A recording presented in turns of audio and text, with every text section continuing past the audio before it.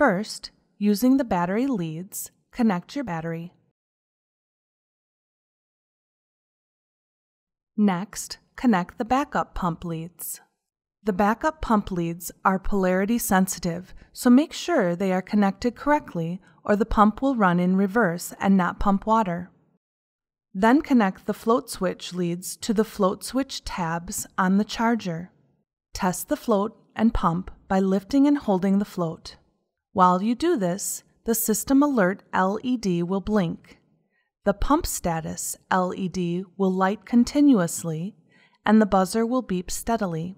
And after 3 seconds, the pump should start. If the pump does not run, check your connections. To stop the pump, lower the float, and after 25 seconds, the pump should stop. The Pump Status LED should flash, and the buzzer should beep. Finally, connect the power supply cable to the charger's power input jack and plug the unit into an outlet.